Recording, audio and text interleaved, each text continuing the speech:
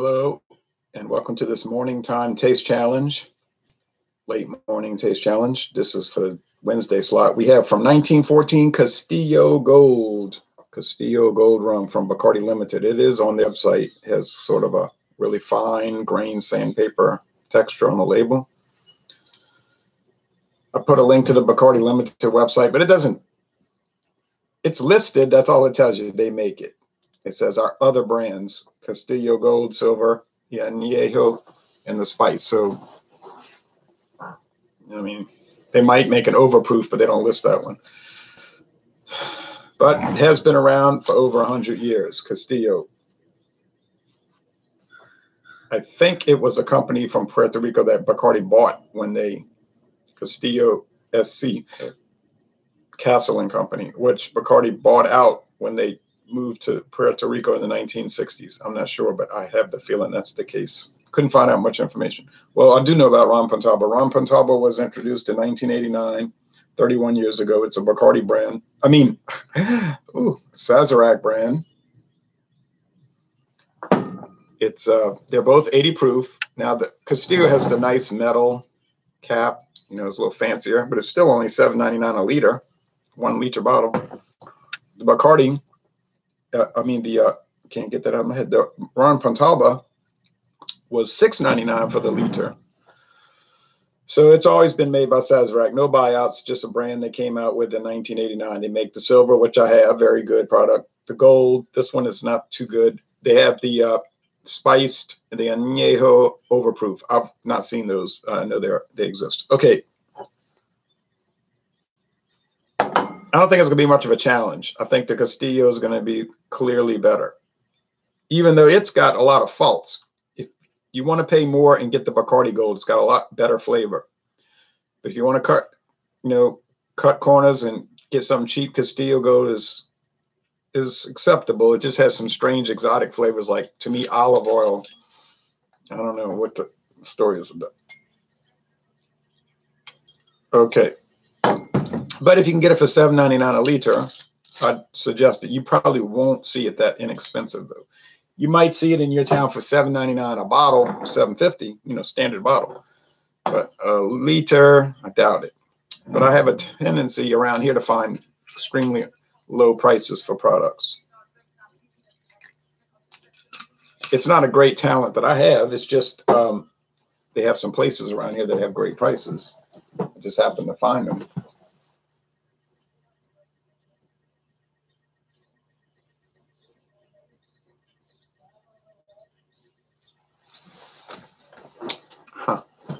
Okay.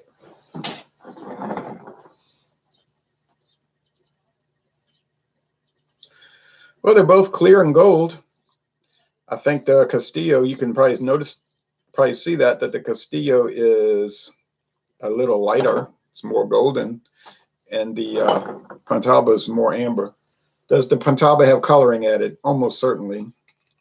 The Castillo probably does. Doesn't say it on the label. Guess what? They don't have to disclose it with rum. You can't add color into bourbon. Well, you could add color into blended bourbon, but not straight bourbon, or just regular bourbon. There's two different types. There's bourbon and straight bourbon, but that's another story. Can't add color into that. But you can add color into rum, Canadian whiskey, American blended whiskey, Scotch whiskey, Irish whiskey. Okay, so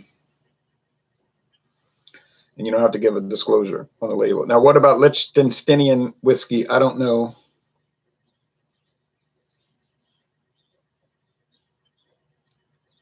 What about whiskey from Somaliland? I don't know. Whiskey from the Republic of China on Taiwan Island, or the Pescador Islands, or Matsu and Kinmen Island. I really don't know. Okay. I assume it's the same rule. Cheers, says Timothy Lamp here. Cheers to you. What about whiskey from Pitcairn Island? I don't know. All right.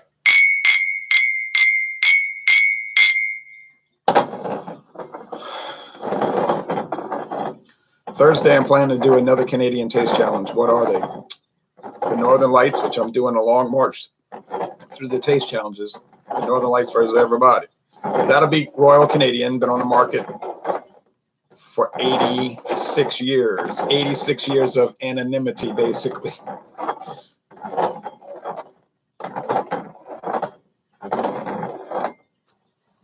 And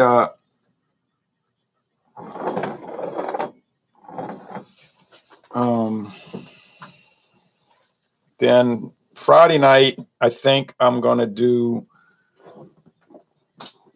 Canadian Hunter against the Northern Lights. So we'll do Canadian Hunter, the Northern Lights from 1968 versus Canadian Hunter from 1984.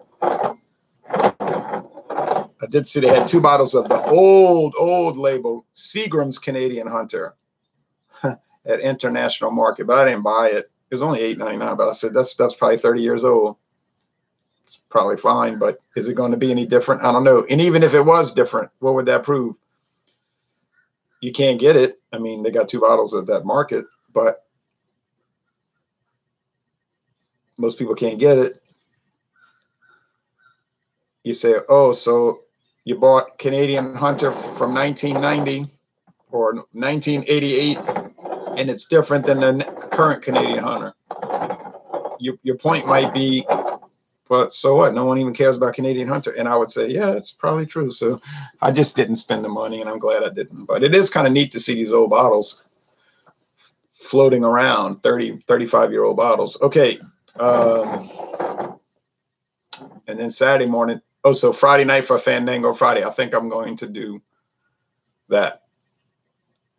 The Northern Lights versus Canadian Hunter. And then Saturday morning, the Northern Lights versus Canadian Limited. And then Sunday morning, this is all, if it happens, you know, something could have come up, but I'm planning it. And the Northern Lights versus Rich and Rare. I always think about these things, like plan them out. Like, what am I going to review next? What am I going to taste challenge next? That's the excitement for me, to do the brands. I just like trying different brands. All the other stuff I don't care about. I mean, I do political videos sometimes. That's just somebody's opinion. And I do music reviews. That's just somebody's opinion. But all this other stuff, I'm not into it. You know, I'm just not into it. Like this craft beer versus macro beer struggle in the beer world. And people are like, whose side are you on? And I say, I'm not on anybody's side. I don't even care. Okay. I just like to look at different brands and to see about the history of the brand and what I think about it. All right. It's just the truth. I try to be honest on this channel. You know, so this stuff about, well, they got bought out and this company had internal problems and this employee said this and all of that. I mean, I just don't care.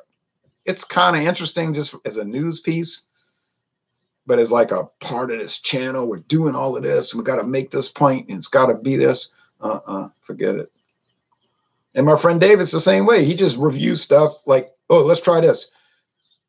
Oh, let's try that. Just for the fun of it, not to make some greater, like I said this years ago, I'm not on a great quest. You know, you watch some of these channels, it's like they're on this great quest. We have this great goal. We're trying to reach this great goal. And I'm like, what? What goal are you reaching with just alcohol brands? As long as the beer tastes good, I don't care who makes this. Is Johnny Tactical, right? So if you're part of some big movement, or if it's your concept is we're winning, this is not a channel for you. Hulk, drink, not smash, right? So I'm already know which is which here. So no great quest, just me trying different products and then moving to the next one. There's no end game. There's no end game. I'm not selling t-shirts, mugs. I don't have a Patreon account so you can give me money. Why would you ever want to give a beer reviewer money? Like, I wouldn't do it. Okay.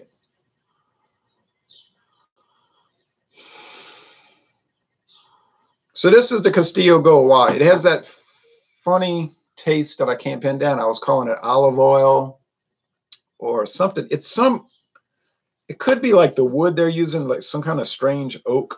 You say, but they all use white oak. I know, but they don't have to. They might use swamp oak or water oak. I don't know what I can't figure it out. What other rum does this smell like? None. I never smelled a rum that smelled anything like this. It's not bad. It's not rancid. It's not off. That would be the Ron Rio white. That smells like Roundup and rancid sugarcane stalks. This just smells weird. Now this one over here.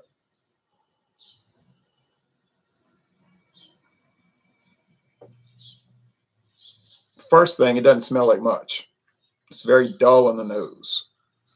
And you know that's rum Pontalba because it's only $6.99 a liter. It's just basic. It has a little aroma. And what is the aroma? Oh, I was wondering what that noise was. That's the United States Postal Service. The flavor is going to have like alcohol. It tastes like rubbing alcohol, basically. I've never drank rubbing alcohol, but you know, you smell it. That's made with wood alcohol. It will kill you if you drink it. Okay.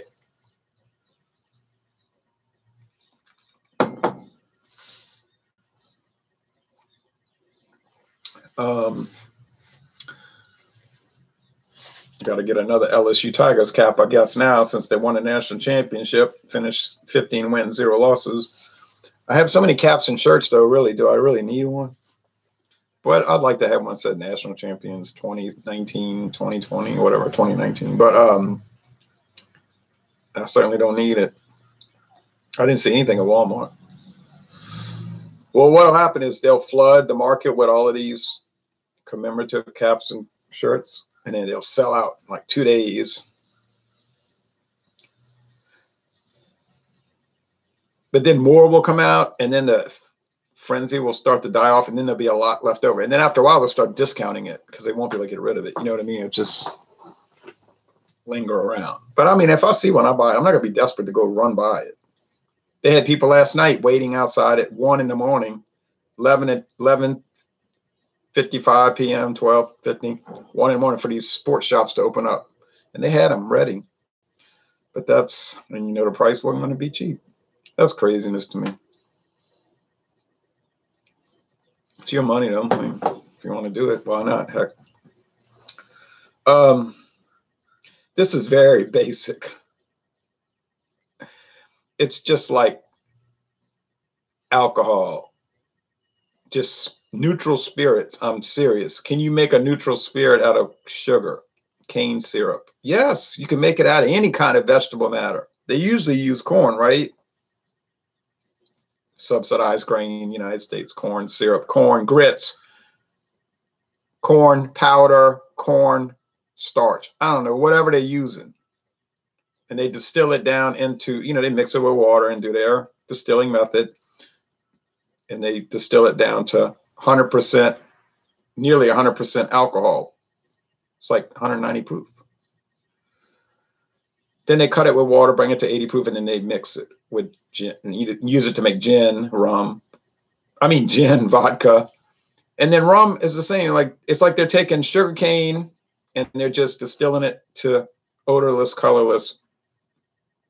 And they're adding color to it to give it something. Doesn't taste bad, but it doesn't taste like anything worth buying.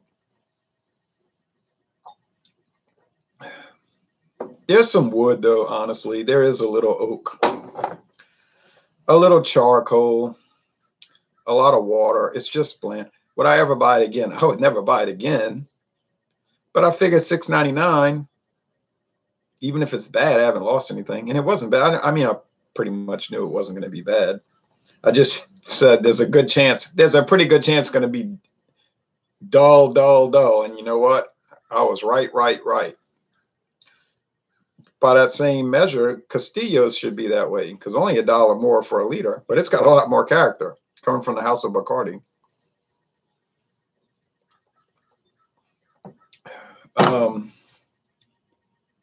Lots of wood here. I mean, heavy charred oak.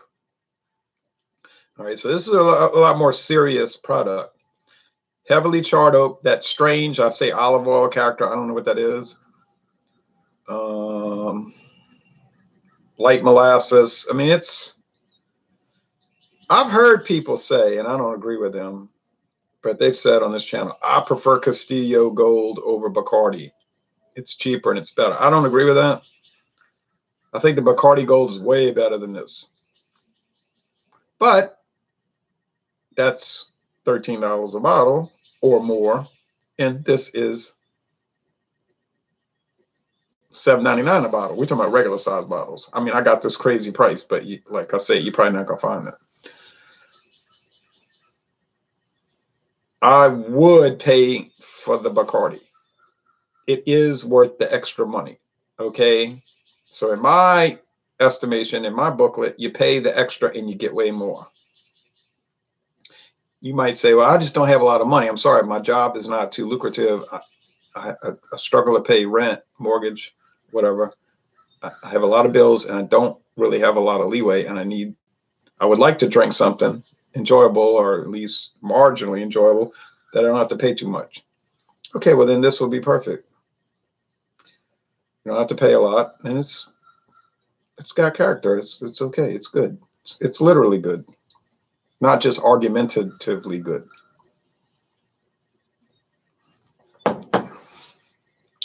Nice, pleasant sweetness, sugariness. It's like 80 proof candy. You say 80 proof candy, huh? 40% alcohol candy. Yeah, sort of like that. I wouldn't eat too much of this candy though.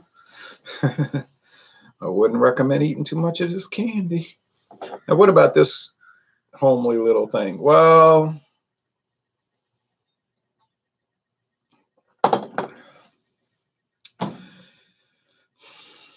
I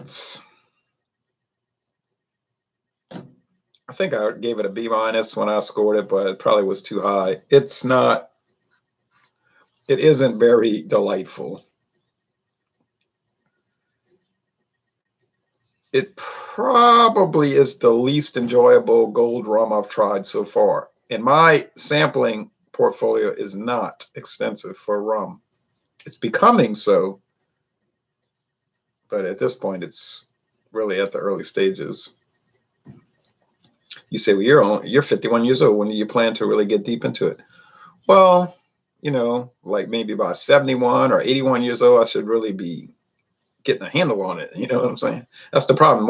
By the time you get really good at it, then you die of old age. But if you died at 97 years old and you were doing all these challenges and trying to live a good, respectable life, it would be a pretty good thing, right?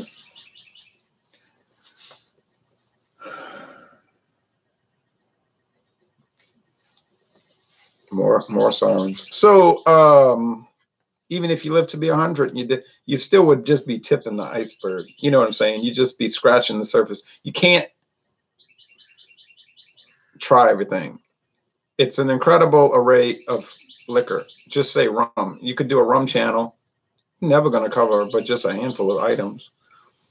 It's just, and every time you turn around, they're coming out with something new. It's like whiskey. Every time you turn around, they're coming out with something new. And then there's all the variants they don't list on the website. International market has this George Dickel. I never heard of it. If I give it to my friend David, he'll go crazy. Like, what is this? Oh, I can't believe it. It's the same thing with beer. So you can't ever cover it all. And then you see people doing videos on YouTube. You just got to take a deep breath and let it go. And say, I can't get it. I got to trade for it. I mean, if you want to trade for it, that's fine. I don't want to be part of that. But if you want to do it and y'all can trade back and forth, that's fine. I personally don't like to do it. It's a hassle to me. But even if you do that, you're never gonna. You'd be like a hamster in a cage. You're never gonna get anywhere. So it's best, like I say, take a deep breath and say, can't try everything. I can try a lot of things, and I can experience all of this. I can't do it all. Okay. With beer, I see these things everywhere I turn, and you just want to try it all. I see the liquor, I want to try everything, but it's not practical. We have to put it in perspective in a certain context. You're the same age as Dave Grohl, Foo Fighters frontman. It's his birthday today. Oh, okay. He's 51 today. Well, I'm older than him. Well, he could come on here and do some taste challenges with me or some examinations if he'd like. I don't know if he's into doing these types of things.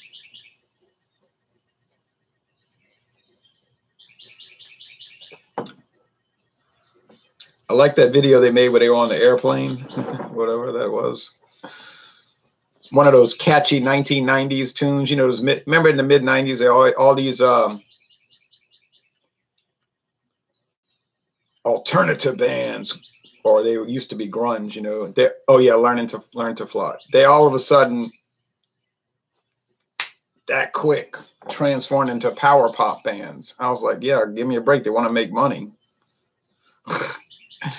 But there weren't too many standouts. They had the Foo Fighters and a few, but most of them were just like rehashing, copying each other, trying to sing like, and I'm so anxiety, and I'm made out of mud, and I want to die. And I was like, I'm not listening to that. You can't make me garbage. Yeah, so around 1996, everybody at the same time realized, hey, you know what? This stuff is terrible. And then they couldn't, didn't matter how many pants you had ripped and hair needed to be washed and how many times you jumped into the audience, they just weren't buying that stuff. But some people continued on and tried. They tried. Not with a whole lot of success. Okay.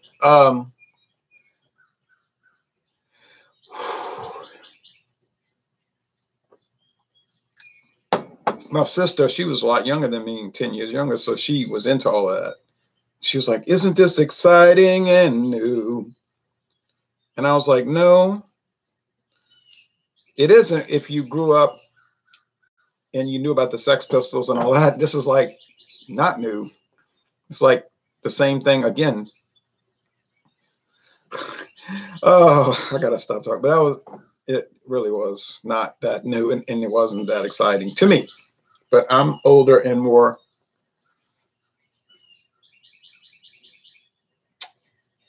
I was going to say cynical, but actually I'm more aware.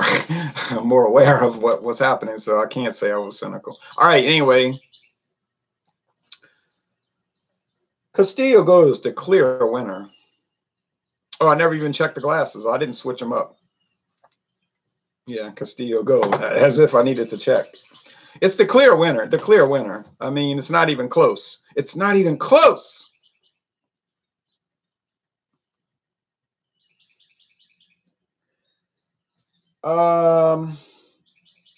It's not even a jagged little pill. Oh, man. Pontalba, sorry, Sazerac. I'm going to pay the extra $1 and get the Castillo gold. But to tell you the truth, I'm not even going to get that. Because while Castillo Gold is back home, you know, smoking their Dinoblas and drinking anisette and eating a drip, you know, fried pig guts, I'm going to be buying Bacardi Superior. I mean, Bacardi Gold. You are spot on. My sister graduated high school in 1998, mine in 96. And I had all those one-hit grunge wonders, annoying sounds. How about those Tigers last night? Oh, yeah. I mean, somebody called me, and he was saying, I could tell they were at a party, probably partying. They seemed exuberant, let's say. But he says, I bet you were getting worried, huh? I said, no, I'm not getting worried. I said, well, a little worried because after Clemson was going up strong at first. I said, but I figured they're going to win. And they did. I just figured that they had more firepower. They had more firepower and they knew how to use it. No knock against Clemson. They had a good 2-year run. 2 years. They didn't lose a game in 2 years. I mean, come on. But I think even Clemson kind of knew they were going to lose. They kept complaining about it. I know that's Dabo Swinney's little like psychological warfare. You know, we don't get any respect. We're not really that good. I guess we'll just show up and kind of probably get killed. You know, they're plotting, you know, to win. But kind of like Bear Bryant used to do. Well, I am very worried about Tulane. I'm quite concerned when we play Tulane. He had that cigarette smoker's voice. Well, when we play Tulane at Tuscaloosa, no, they used to always play him in Mobile. I'm pretty concerned. Tulane won 2 games last year. No, the year before they were 0-11, 0-10. Oh, they got a mighty fine offense and a terribly frightening defense. And then everybody watching it like, come on, what are you talking about? Then Alabama win like 59-0, 59-3. But you know that coach talk, you can't pay much mind to that. And then you got Ed Orgeron, you know. We're going to show up. We're going to be serious. We're ready to play. Les bons temps roulés. Mes amis. Ah. Très bien. Au revoir, mes amis.